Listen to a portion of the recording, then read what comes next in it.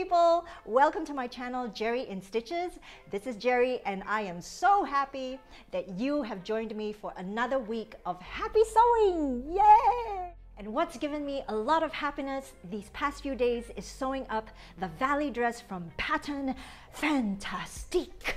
And this dress is truly fantastic. If you want a full pattern review, please go to my blog geriinstitches.com and you can read all about it there. However, the main event of this video is me showing you how I stitched this Sashiko pattern on one of the front yokes of my dress. And this stitch is truly exciting because it's one of those stitches that is like minimum effort but maximum va-va-voom results. Look. It looks complicated, but it's actually very easy to do. And if you are just as excited as I am, and you just want to jump straight ahead to the timeline where I start stitching this up because you don't care for all the stuff that I'm talking right now, then look at the timeline and go there. Right, before I forget, I want to say a little something about the fabric choice. This is a Merchant & Mills linen in mustard and light pink. You can't really pick out the light pink on camera, I think, but in real life, there's a real lovely pinkiness here also. And it's a very crisp linen, but it also moves and flows perfectly for this dress pattern. But the best thing about this linen is that it's a gingham that comes on a 1/2-inch grid. And for Sashiko, you have to do the stitching on grid lines to align the patterns. And this 1/2-inch grid saved me from drawing at least half of the lines because I'm working most of these patterns on a 1/4-inch grid. So I don't know if I showed you the back. Those are two lovely stitching patterns. And I'm sorry I'm not showing you those patterns today. I have to leave some content for future videos. And if this is the kind of content that you're interested in seeing more, please leave a comment in the comments section. And if you want to buy this fabric, please go to Minerva. This was gifted to me as part of the Minerva Brand Ambassador Program. So go to the link, get your fabric. Just so you know, I definitely did not invent this Sashiko pattern. Oh no. Sashiko patterns have a long evolved history of Japanese families passing down their patterns from generation to generation. And a good resource for me since I started Sashiko is the Ultimate Sashiko Source Book by Susan Briscoe, and I refer to this constantly for a whole library of amazing stitching patterns. But what's been rocking my world these days and what's been really giving me the Sashiko feels with this project is that I finally got myself a ring. Yo guys. This is the traditional Sashiko thimble, and I enrolled myself into a course, an online course with upcycle stitches so that I can learn how to do Sashiko the traditional way with the thimble, with the needle. And I have to learn this whole process called unshin, which is the movement or the rhythm of the needle while you're stitching. And it involves coordination between two hands in order to stitch. And guys, it's been amazing. I'm so happy that I'm in this course. I'm still doing it, and I use this dress as kind of like a practice.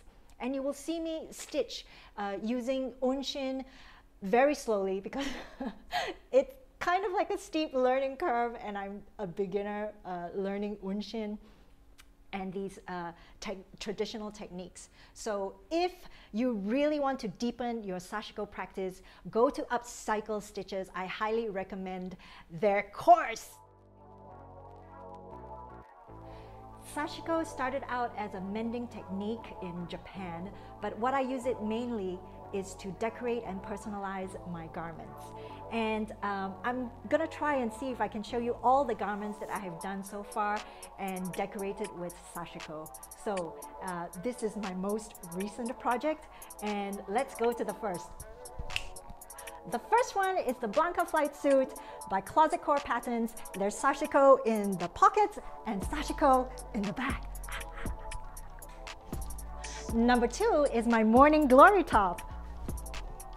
Another Blanca flight suit, and I'm really proud of this because the koi fish that you see on the pockets and the back was designed by me.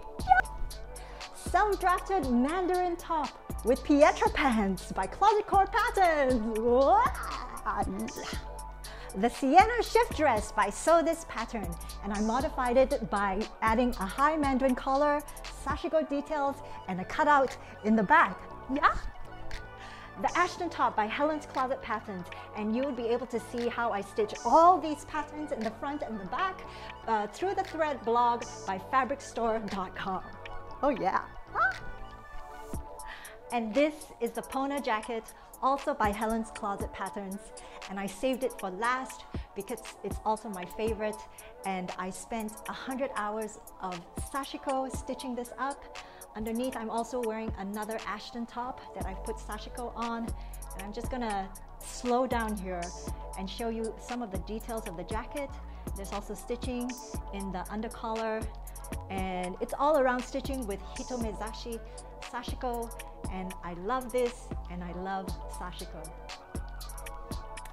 And that's the end of the fashion show of my Sashiko garments, and I wanted to do it not just to give myself an excuse to wear all of them in the same day, but also because I have the secret agenda of infecting everybody with the Sashiko virus.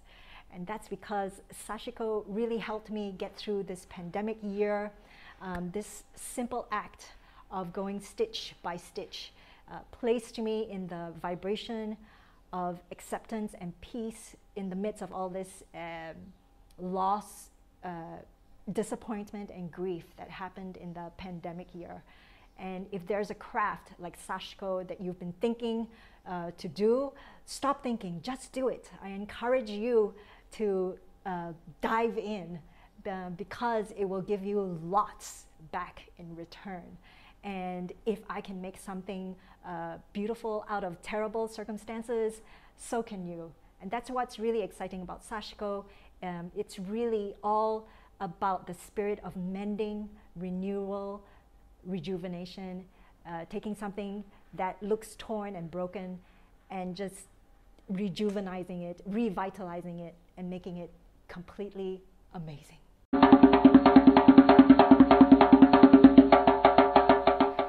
Sashiko helped me to accept the act of slowing down.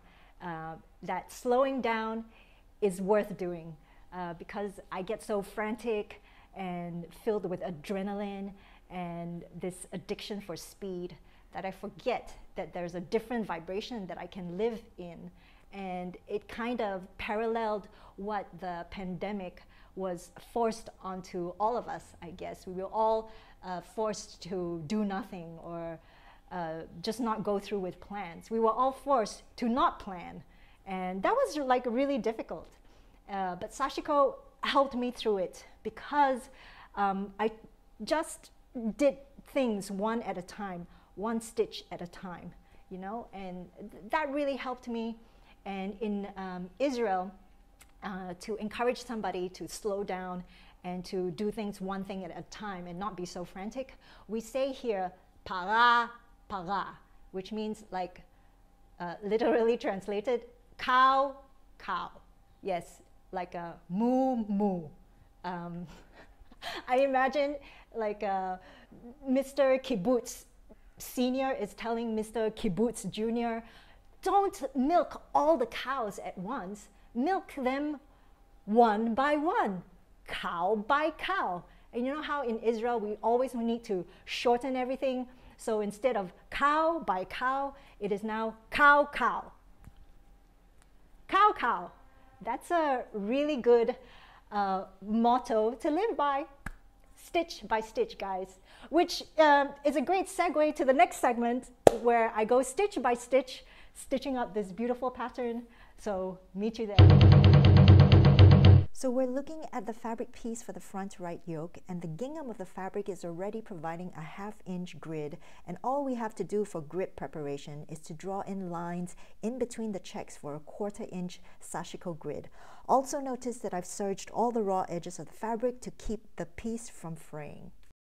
So what I'm using is an erasable marker, and in my hand is a friction pilot pen in blue ink. And with the help of a clear plastic ruler, I'm drawing in the horizontal lines, making sure that these lines are in between the lines provided by the gingham so that the 1/4 inch grid can be as accurate as possible. And all the vertical lines have already been drawn in. I don't know if you can see it on camera. So what's left to do for the grid is to fill up the horizontal lines. And there you go, here it is. Grid preparation is vital for accurate stitching in Sashiko, and it's important that we take our time with it. Traditional Sashiko uses a backstitching method to secure the ends of the thread, but in this project I'm using quilter's knots to do the job because I'm not using traditional Sashiko thread.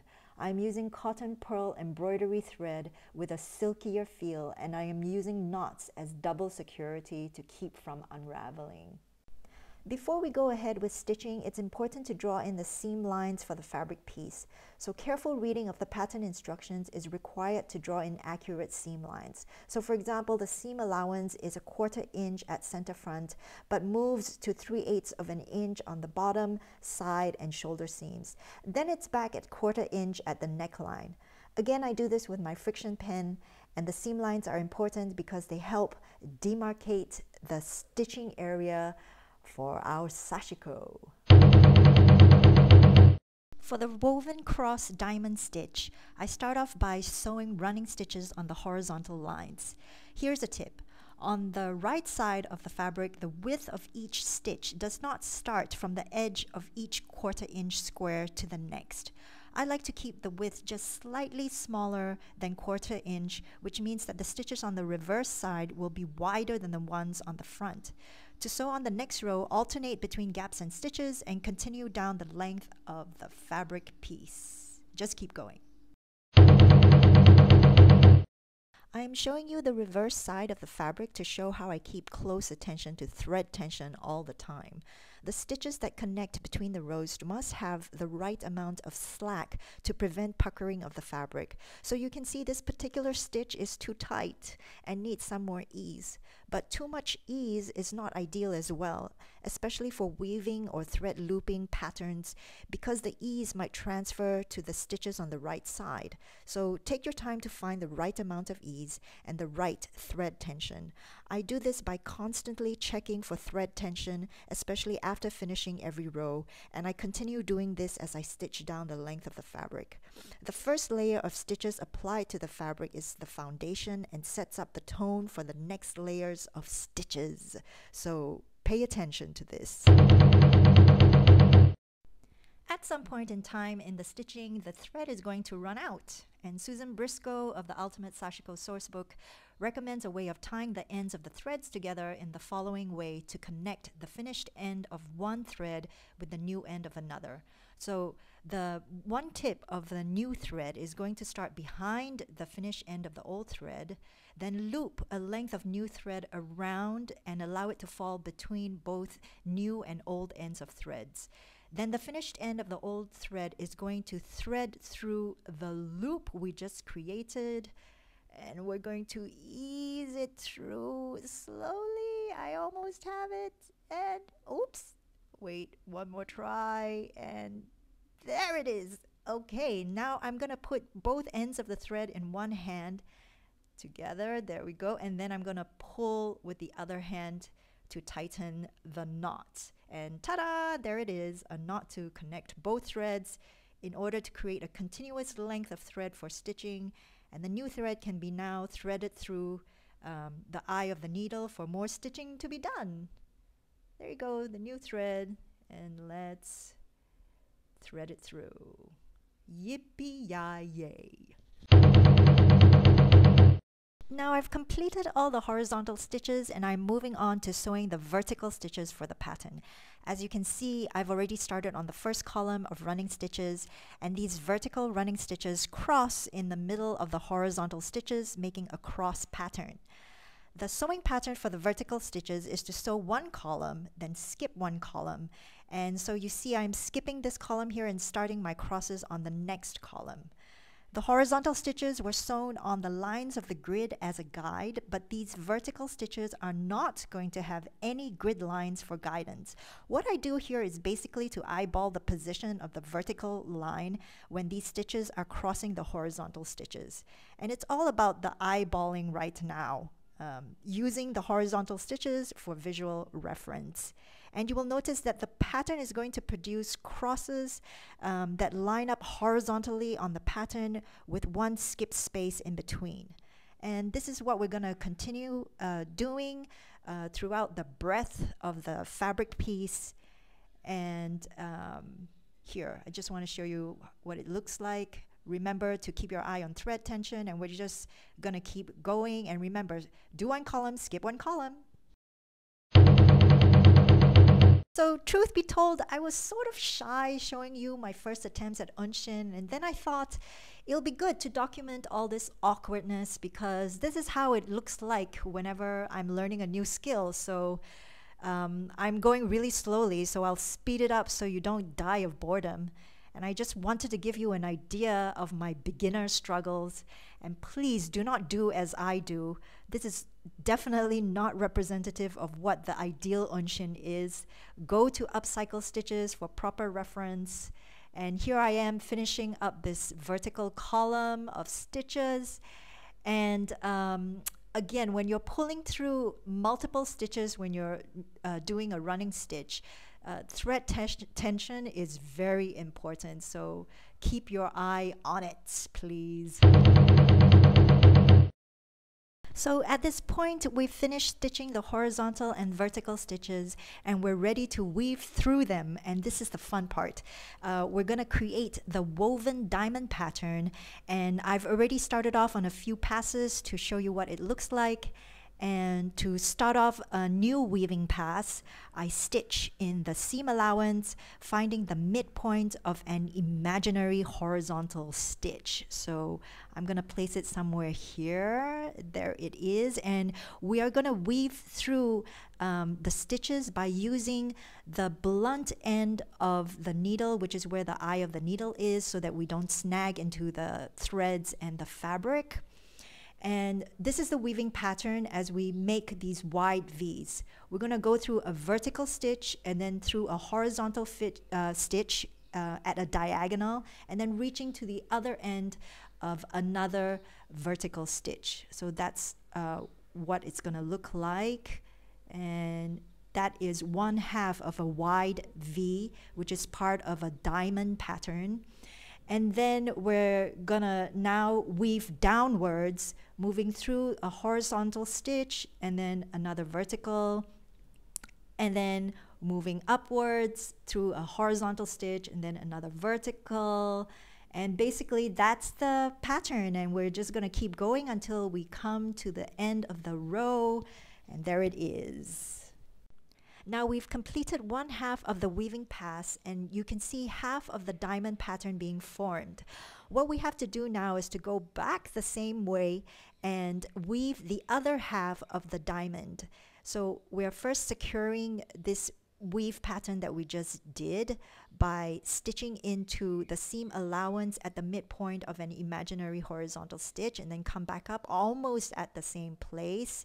And then I am going to cross the first wide V at the other diagonal. So I'm going to find a vertical stitch and then pass downward through a horizontal stitch and another vertical, and then going upwards. And as you can see, diagonally, the second row of wide V's is crossing the first row of wide V's. And when we are doing this, we are completing the diamond pattern. So to finish off, again, we need to secure this row of wide V's. And then we're going to move on to another row, again, stitching into the seam allowance. And we're just going to keep continuing this pattern, going back and forth and up the fabric piece. And ta-da! Here's the woven cross diamond pattern. As you can see, it wasn't so difficult to stitch up something so beautiful. And I'm going in for a closer look so that you can see every cross within each diamond. And now I'm gonna stitch up the rest of my yokes for my dress.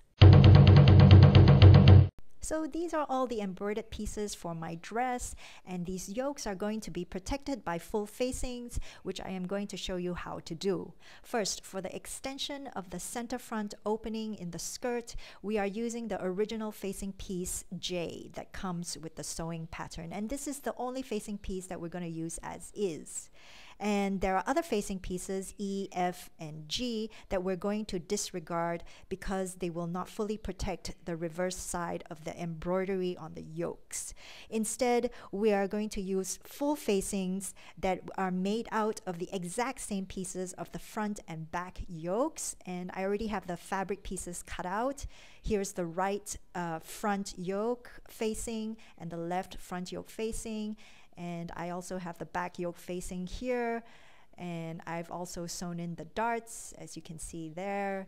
And also remember, there's another facing piece, which is the J that I showed you on paper, and you have to cut out a fabric piece for this one as well. And now we're ready to sew up the facings. So the front and back yokes are going to be connected at the shoulder seams, and we're going to do the same thing to the facings. And I've added a pressing line for the seam allowance on the bottom edge and on the side edges all the way around in preparation for the facings to be hand stitched to the dress later on. And oh, by the way, I am wearing my Ashton top, and it also has Sashiko on it. And okay, I've lost my train of thought. Yeah, now these two pieces need to be connected together at the starting from one side of the vent, center front parting, all around the front neckline, back to the other side of the neckline, and down the other vent.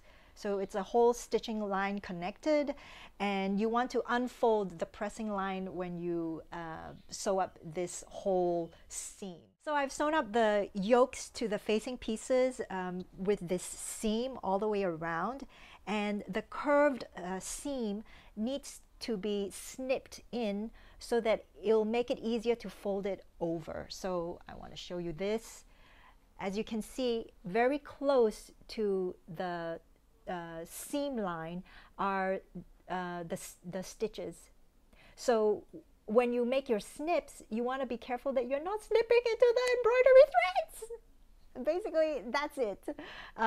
You want to check both sides just to make sure, both sides of the yoke pieces, just to make sure that you're not cutting into any of the stitches. It's very important. If we cut into the stitches, then it's a disaster. Don't go there. We have to make little snips into the corners where the neckline meets the center front vent or the center parting.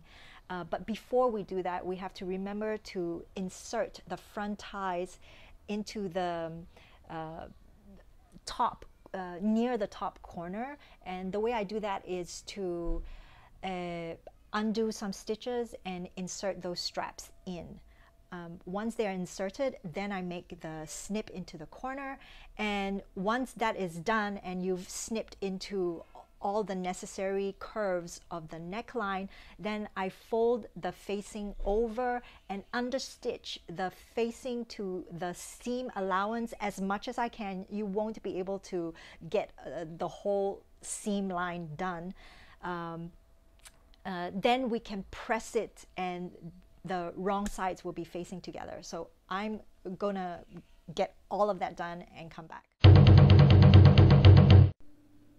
There are some tricky parts to understitching that I want to go through. So first we have to make sure the seam allowance is always underneath the facing pieces and not under the yokes. And I am using my finger to check that it stays under the facing pieces without slipping over to the other side.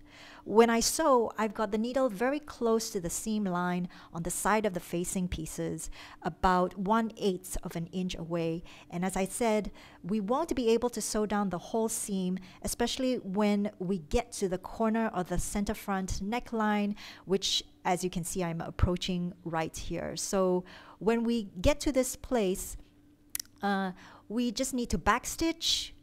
And we kind of have to surrender sewing up the corner or understitching the corner.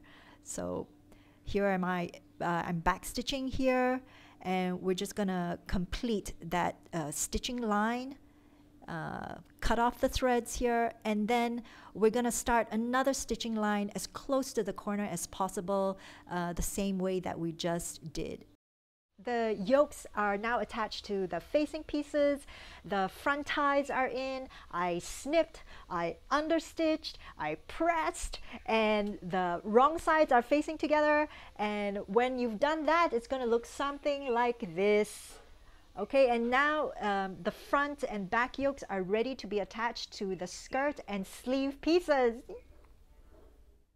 Okay, at this point, I've attached the front and back yokes to the front and back skirts. Very exciting here. And I wanted to show you what it looks like on the reverse side where the front facing is. And if you're using the extension to lengthen the front vent, there's another facing piece here that attaches the front yoke to that facing piece. And this is what it looks like. The seam allowance for this facing has been folded under, and it's sewn on to the front yoke facing this way. And the whole back and front yokes are now ready to be hand sewn later on after I've attached the sleeves to the dress. So I'm gonna go ahead and do that. Okay, so I'm back, and now I've pinned the facing down to the dress and all the way around. So there you can see, and also the back. Okay, so I kept threatening that I would hand sew the facing down onto the dress, but there's been a change of plans. I think it's a better strategy if I stitch in the ditch from the right side of the garment. So I'm gonna hand baste the facing onto the dress, and then I will stitch in the ditch to make sure that that the facing will be aligned when I'm sewing it, and I can't see it when it's facing down on the sewing machine. So maybe I'll show you a little bit of how I'm stitching in the ditch. The only tip I have for stitching in the ditch is to go slowly, yes, slowly, so as to get the stitches precisely in the ditch. You can of course stick to hand stitching the facings down, but either way, I think using full facings is the way to go for this dress because it hides the gathered seams of the skirt and sleeves really neatly, and even without embroidered yokes, I would use full facings for future makes. And once the facings are sewed down, then the dress is almost done. So this is the moment where my body is flooded with dopamine and endorphins because the last stitch was put in. So I wanted to share this with you, and voila, here's the dress. And now all that's left to do is to dance. And if you like this content, please hit like, ring the bell, subscribe to my channel, and follow me on Instagram at geriinstitches. Always remember to end off every sewing session with a little dance to appease the sewing gods. And also remember, paga, paga, cow, cow, moo, moo, guys. Huh? Or from the land that I was from, ban, ban, gya, man, man, lay, yappo, yappo, lay. Or slowly la, pegi, palahan, lahan. Ah, lead, lead, shwai, shwai, guys. Because that's what sewing is all about. We slow down, nice and steady. You'll get there. And in the meantime, before I fly off, I want you to know that I'm so happy that you've been with me this whole time, and happy sewing and happy dancing. Yay!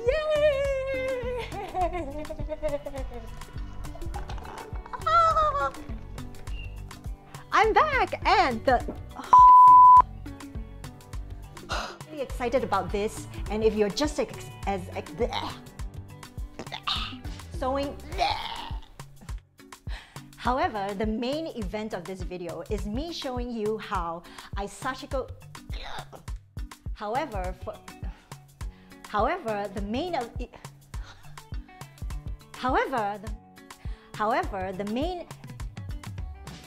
cut out in the back. Oh! And I love this, and I love Sashiko. I just dropped the transmitter. I hope it still works. This is the mic check, please work.